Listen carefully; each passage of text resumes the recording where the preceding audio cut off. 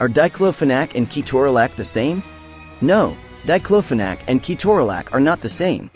While both are nonsteroidal anti-inflammatory drugs, NSAIDs, used for pain relief, they differ in their chemical composition, mechanism of action, and specific indications.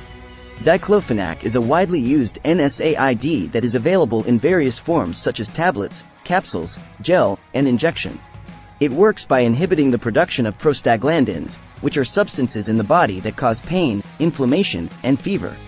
Diclofenac is commonly prescribed for conditions such as osteoarthritis, rheumatoid arthritis, and ankylosing spondylitis. Ketorolac, on the other hand, is also an NSAID but is primarily used for short-term management of moderate to severe pain. It is available in the form of tablets, injection, nasal spray, and eye drops. Ketorolac works by inhibiting the enzymes that produce prostaglandins, thus reducing pain and inflammation.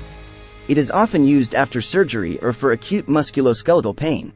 To further illustrate the differences between Diclofenac and Ketorolac, here are a few examples. Indications: Diclofenac is commonly prescribed for chronic conditions such as arthritis, while Ketorolac is typically used for short-term pain management after surgery or injury. Administration: Diclofenac is available in various forms, including oral tablets and topical gel, making it suitable for different types of pain. Ketorolac, on the other hand, is often administered through injection or nasal spray for faster pain relief.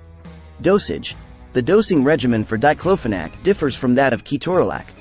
Diclofenac is usually taken orally once or twice a day, while Ketorolac injections are typically given for a shorter duration, usually up to 5 days.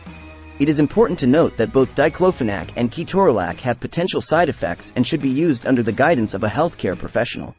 Additionally, each individual may respond differently to these medications, so it is crucial to consult a healthcare provider for personalized advice and appropriate treatment.